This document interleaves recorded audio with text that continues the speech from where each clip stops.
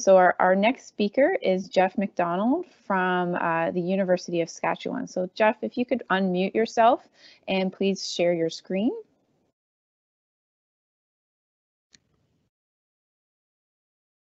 While Jeff is getting himself set up, I'll just give a little bit of an introduction. As I already mentioned, Jeff McDonnell is currently with the University of Saskatchewan. He is also the Associate Director of the Global Institute for Water Security. He has co-authored over 300 articles on watershed hydrology and co-edited the textbook Isotope Tracers and Catchment Hydrology. He is an elected fellow of the Geological Society of America and the American Geophysical Union. And he, in 2016, was the winner of the International Hydrology Prize Douge Medal from the International Association of Hydrology. So very, very prolific researcher, and we're very happy to have him here today. Jeff, is your mic on? Thank you. All right. Jennifer, can you see and hear me? I can, and we'll let you speak. Okay. And I'll just one last reminder to the audience as Jeff is presenting, please post your questions so that we can go through them and have a conversation afterwards. Great. Well, thank you very much for that kind introduction. What I want to talk about is really building on what Darko was saying about water transfer within our suburban urban systems. And I want to talk about how we can trace that. And we're going to put that in the context of the stable isotopes of hydrogen and oxygen. And of course, that's what makes up the water molecule. Sorry, my screen doesn't want to advance. There we go. Before I do, I just want to mention that I really appreciated the discussion last week about people's career paths. And I know there are many students on the call wondering, how people got to where they got to in their career. I started off in geology at University of Toronto, and it was my second summer. I was doing geophysics in the Yukon. I had so many bad grizzly bear encounters. I came back, changed my major, and I've been working in less harsh environments ever since. It was just a bit too much for me, the daily grizzly bear encounters, or what seemed that way. So I think, there's many reasons why we navigate careers like we do, and perhaps there'll be opportunity for discussion for that later on. So what I'm going to talk about today are really two examples of how these isotope tracers that I'll define in a moment can be used for urban stormwater or even green space tracing. And I spent some time with the Ryerson group 9 months ago, I think, and we talked about it even in the context of rooftop gardens and the like. So I want to whet your appetite with this and get you thinking about how we could add perhaps additional things to our toolkits, whether you're a civil engineer or whether you're a landscape architect or horticulturalist even within an urban setting. So this is the roadmap for the next half hour or so, and we'll start off with a little bit of background on what these isotopes are and how they can be useful. And of course, with low impact development, often what we're trying to do is this. So on the upper plot, you see rainfall in blue. On the x-axis is time, and this is a kind of a classic hydrograph that's discharge, and you're seeing some of the variations in response to that rain event. This is a nice study from South Korea and showing the impact of low impact development on reducing that flow. So you see the hashed line, they've been able to reduce that flow by bringing in green infrastructure, bringing in low impact development. And this is great, but it's tough to kind of peer into that black box and understand where that water is coming from. And this is our big challenge. How do we take that hydrograph, again, one of these plots of discharge versus time, and understand its components, how it's created in terms of the timing of that rainfall or snowmelt event that's causing the peak and flow, and how it's affected by in space, where that's coming from, in the watershed, in the urban or suburban watershed. This is still a grand challenge, and we really lack tools for illuminating that black box. And I think this is where stable isotopes can be very helpful, both in a basic science way, but also in a way to evaluate our urban stormwater models, for instance. So what are these isotopes I'm talking about? They're the naturally occurring stable isotopes of oxygen and hydrogen. It's important to know that they're part of the water molecule. So they're added naturally during rainfall events, and it's a conservative tracer, and it's really becoming a much simpler thing to collect and to analyze for. So on the left, you see the traditional, water cycle and water balance. On the right, you're seeing the O18 composition of those waters, both in liquid and vapor form, that we can now measure for less than $10 a sample if you have a laser analyzer in your lab. And I'm sure there are many in the halls of University of Toronto and at universities through the network here. So it's a very simple and straightforward measurement, particularly in the last years with the advent of much newer technology for analysis. And we can talk about that later, but I don't want to get bogged down in that right now. But I think what it means is that increasingly we can use it to, again, look at the composition of the storm hydrograph, understand where the water is coming from, and provide some mechanistic insights into water cycling in our suburban and urban areas. So how does this work? Well, one way is using simple mixing models. So here we have flow, maybe it's from a pipe, maybe it's in a stream, and we can separate that hydrograph. Again, just look at the graph. On the y-axis is discharge, on the x-axis is time. But now we're trying to tease apart the two water fractions. Event water might be the rainfall, and pre-event water is the water that existed in that catchment prior to the event. And the equations are very straightforward. It's a two-component mixing model where you're sampling these different pieces, the stream water, the rainfall, the water that existed in the stream or the detention pond prior to the event. And with very simple arithmetic, you're able to separate that hydrograph. Of course, it can become much more complex, but the idea is very straightforward. And I think this has not been employed to the extent that it could in these kinds of questions that we're interested in. We started out in this area in the New York City watershed. I taught in the United States for 25 years or so before coming back to Canada. This was some work in the New York City watershed, the Croton River Basin. And here we're using stable isotopes to try to understand the level of suburban development on changes in the hydrograph. I don't want to go into the gory details, but kind of more of a cartoon to show you the kind of things you can do. So going from lower density to higher density from left to right, these techniques can be useful to quantify those effects, for instance, of impervious surfaces on generation of increasing amounts of event water. Even though the shape of the hydrograph might be not too different, the actual internal composition of that hydrograph can be radically altered, and this can be very helpful to know. Certainly when you're applying a model like SWIM, and there are so many urban stormwater models. We used to work with STORM and SLAM and many four-letter acronyms for these models. This is a paper that came out recently just showing R squared or efficiency measures for the model in terms of its ability to replicate measurements. And this is often what we see. Again, rainfall in those kind of hanging bar graphs, runoff on the y-axis and time on the x-axis, and those dots would be observations. And then the model, the simulation, is that black line. But the thing we often don't look at or look at enough is what about the parameters that go into that model?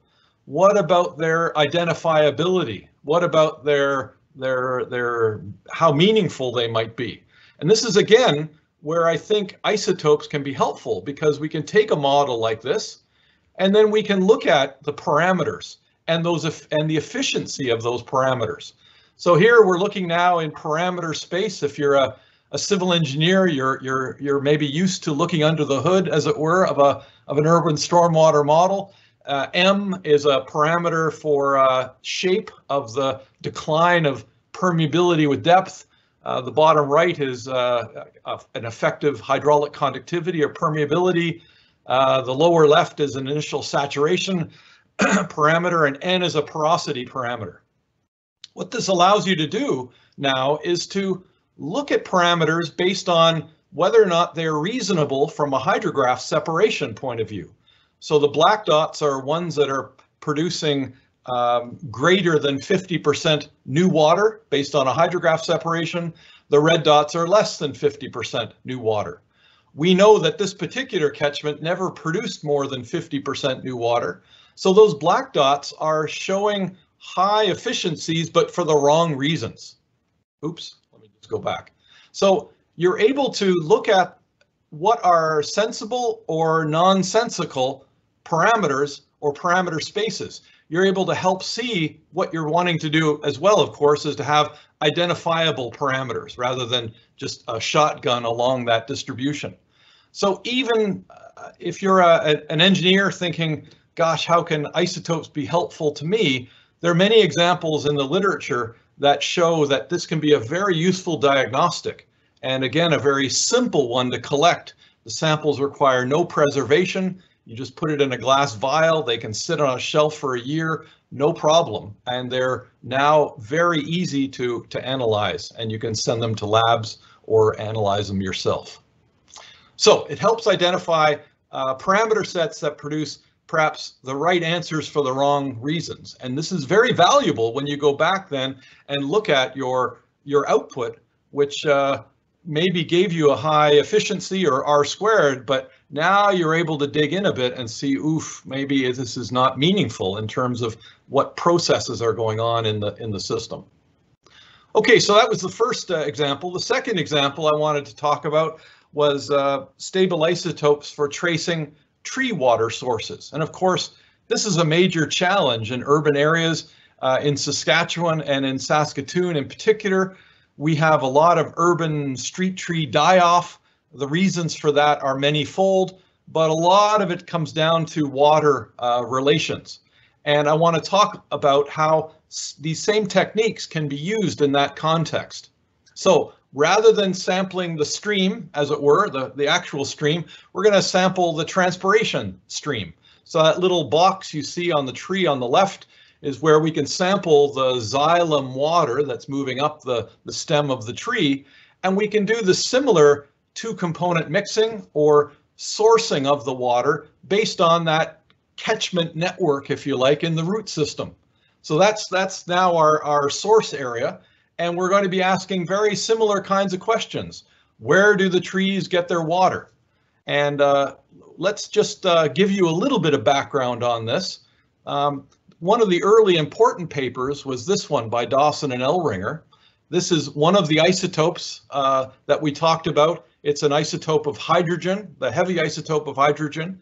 And this was a beautiful example of trees. They weren't street trees per se, but they were trees nonetheless. You see 3 species here. And on the y-axis is that isotope composition. And on the x-axis is tree diameter. And what they found was that for the young trees, the trees with the low diameter on the left, they were mostly using precipitation water. And as the trees got older, they switched to groundwater. And you can see this if you look at the isotope composition then on the right-hand side of precipitation, stream water, and groundwater.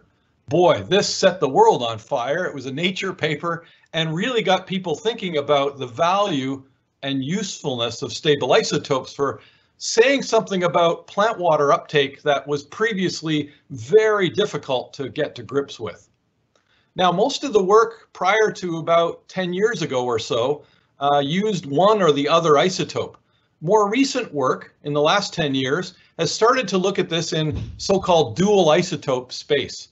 So now what I mean is we plot both isotopes against each other in this kind of plot, and this is now a way that isotope hydrologists look at the world. So hydrogen on the y-axis, oxygen on the x-axis, always that way. And the waters that we would sample in running waters, in streams, in groundwater, precipitation, all fall on that solid black line. It's called the meteoric water line. And what we're finding in study after study now is that trees are often occupying a space, as you see in green, those green triangles. I know it's a shotgun of a lot of data, but those green triangles are the tree isotope data, and those open circles are the soils data. And the open black ones are the shallowest soil, and then back to where it touches the line, the deepest soil layers. This is telling us two things. One, that where the trees are getting their water in terms of the soil depth, but two, and maybe even more importantly, the trees aren't really using the mobile water that we see in the runoff, in the streams and in groundwater. Almost like two different water worlds for the vegetation and for our dynamics we see in the stream. We didn't really believe this at first. That first example came from a site in Oregon. Then we did a global kind of meta-analysis. You see some of the sites in the map in the upper left. Again, the groundwater, the stream flow from these many sites all fall on that line, the so-called meteoric water line that characterizes all the precipitation that's kind of falling from the sky. If we looked at Toronto rainfall or snowmelt, it would fall on that line. And I would bet most of your streams, unless they're undergoing some strange evaporation, would also fall on that line. But the water in soil and the water in plants is plotting below that line. And that means it's a telltale sign of some kind of evaporative enrichment. And the idea is that the soils are undergoing evaporation and retaining the water that is rather different in character to the more mobile water. And the trees or the plants are going after that water in a way that really challenges our thinking about where plants get their water. Let me show you a cartoon just to maybe try and explain it a bit further. It's got a little animation. I'm not sure if it'll work.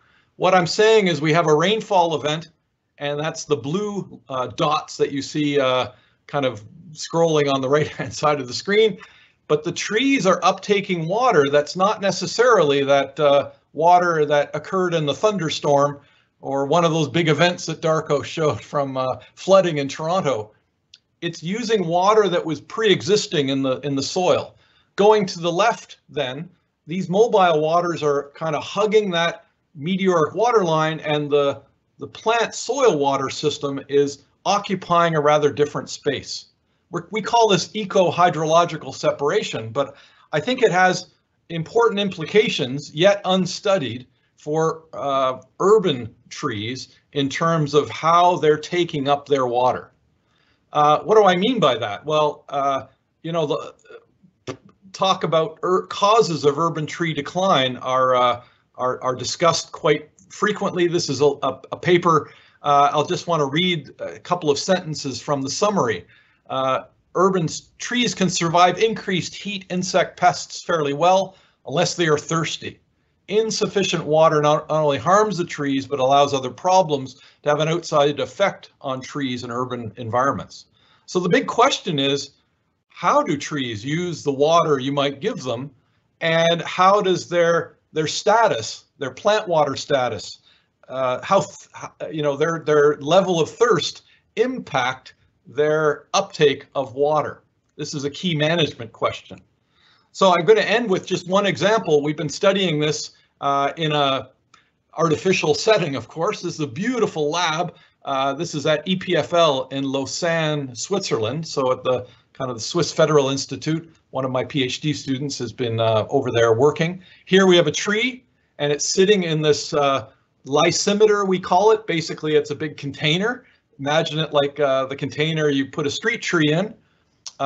This one, though, is sitting on load cells, so we can measure very accurately the loading and offloading, meaning loading when there's a rain event and offloading with transpiration. And it's filled with devices to make these measurements of soil water tension, water content.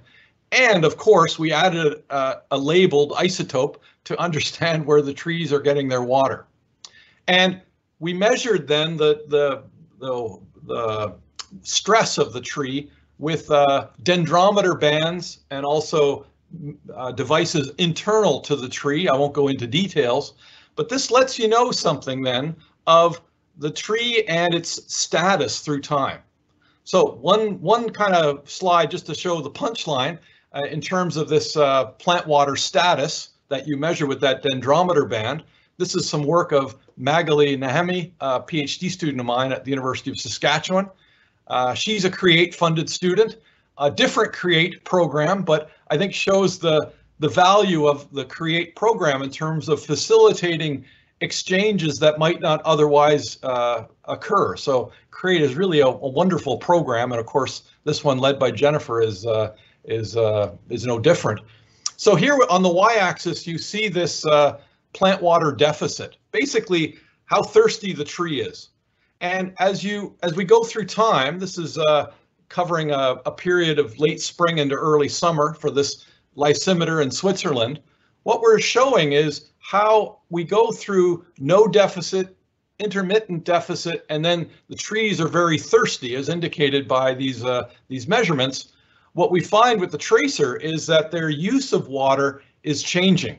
So it goes from a roughly co-equal blend of deep water, shallow water, and so-called mobile water, the water that does seep into our groundwater and streams, to now a very different blend. When the tree starts to have a high water deficit, it's going after a certain water under certain conditions. So just to give you a sense of the things that maybe we can learn about our street trees, just like we're learning about our urban catchments, in terms of where the water's coming from, what water it is that is being used, and ultimately, I think the age of the water, the transit times, these are things that will really hopefully open up the black box of our suburban and urban systems.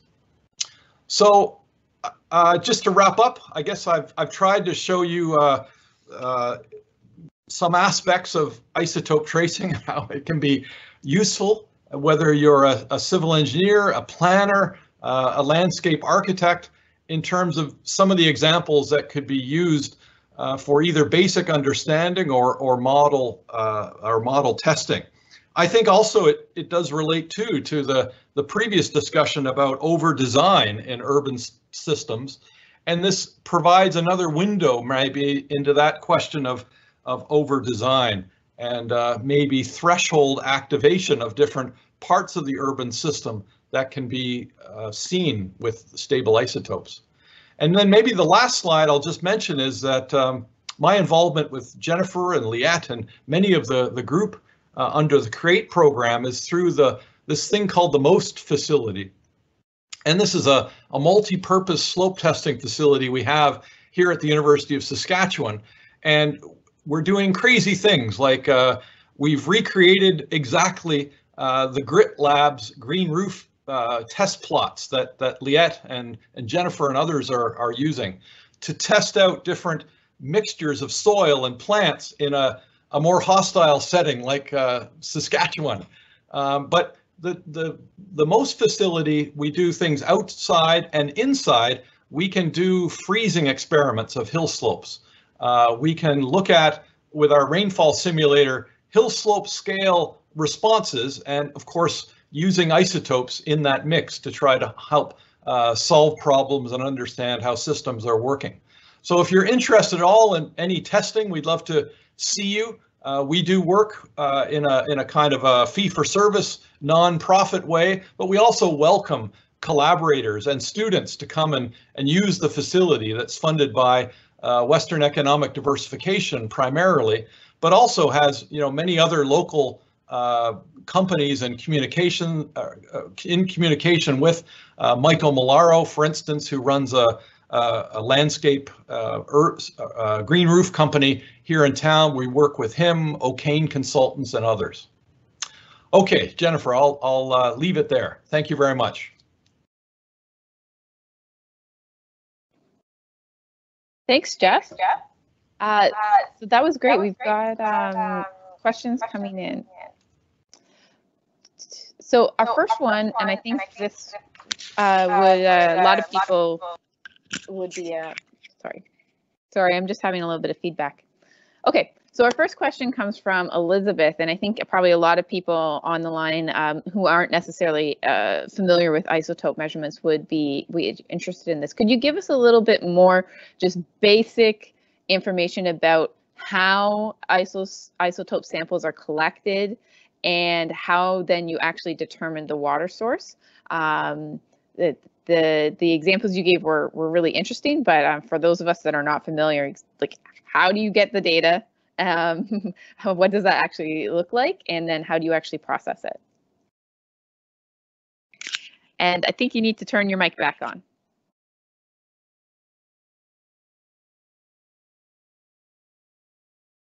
Can you hear me now? Okay, good. Well, sampling, you're basically just dipping a water bottle into the stream or into a detention pond and then sealing it with a cap, because really it's only evaporation that will affect your sample.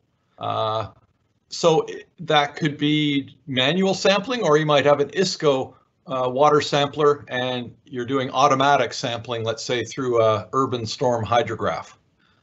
Now, in terms of the analysis in the lab, this big change that happened after 2009 was the invention of something called the laser spectrometer. And it means you no longer need a PhD in geochemistry to run a mass spec or a mass spec lab. This puts isotopes in the hands of mere mortals like me and others, because you have this very simple instrument that's under $100,000 that can basically do this through calibration and standards in almost a bulletproof, ultra simple way. So we've trained high school teachers and many people with different backgrounds to make these measurements. Now, plant water is more difficult because it involves, and soil water, because it involves some extraction, some coaxing of water out of a matrix that's a little more complicated. And you know, admittedly, this is an active research area. How does the way you actually do the extraction affect the signature? But for the mobile water, it's as simple as filling a vial, capping it, and sending it off to a lab if you're not, you know, working in a lab yourself. So this has become really increasingly common in most catchment studies outside of urban and suburban areas. But I think you know, there's increasing interest and real usefulness of these approaches. So following up on that question, this is another question from Sean. Yeah. Don't individual storms have specific isotope signatures? Yeah. So can you trace water from individual storms in your hydrological inputs? Yeah, good question. So that's right. So we're relying on the fact that the rainfall event, that one storm, has a signature that is different to the water that existed in the system prior to that event.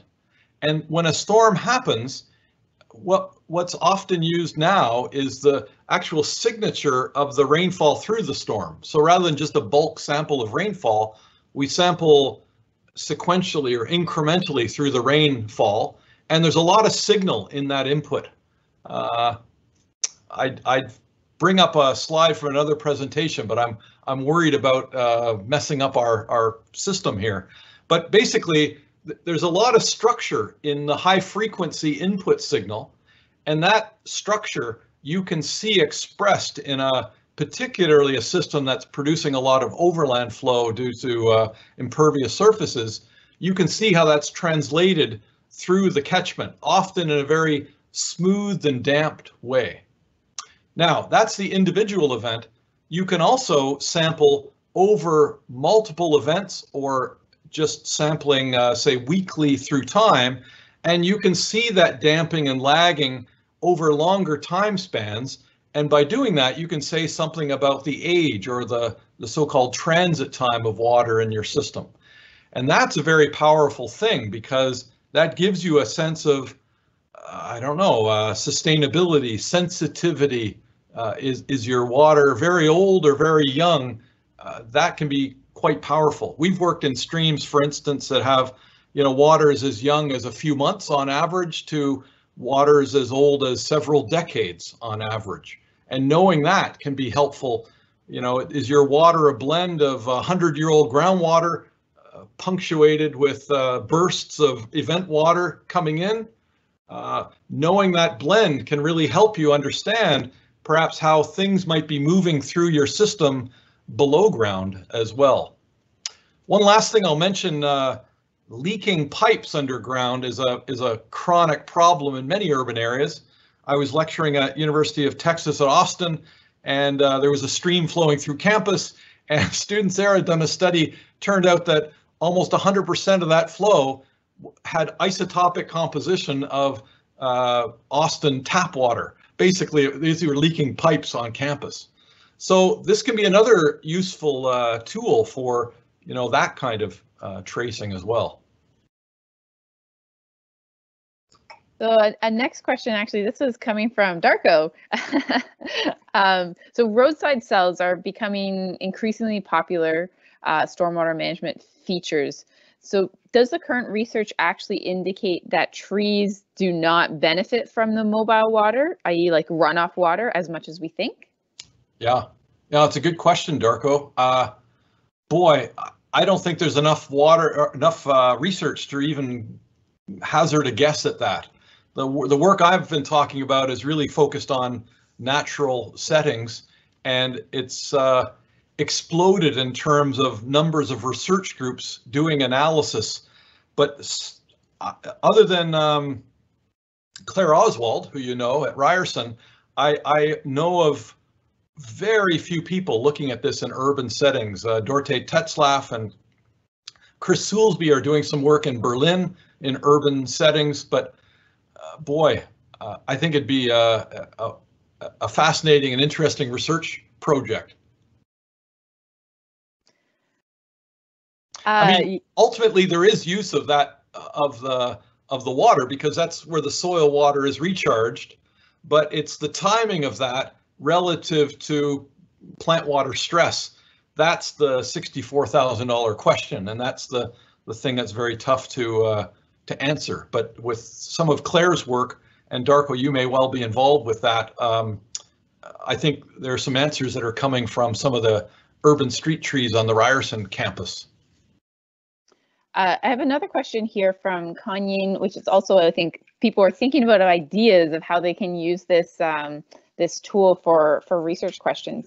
Yeah. So how do you think the practicality of using isotopes to track and quantify, or is it practical to use isotopes to track and quantify the contribution of LID techniques to base flow in a given trackment? So there's been some literature on this, like sort of looking at how LID is almost mimicking base flow releases in urban environments. Do you think that's something we'd be able to actually quantify with isotopes? It's a very good question. One thing that really sticks out like a sore thumb when you sample urban stream water is any evaporation that's occurred, let's say in a detention pond, and that signal propagates, let's say, into the base flow system. I'm not really saying that too well, but for instance, let's say you got a wetland or a pond, and that water is undergoing evaporative enrichment. Basically, that water now, rather than plotting on that meteoric water line, where most of your mobile waters are plotting, it's now plotting below the line. Boy, IAEA, the International Atomic Energy Agency in Vienna, an arm of the UN, are promoting this kind of simple tool around the world where in developing countries we lack a lot of the hydrometric measurements necessary to say where water is moving.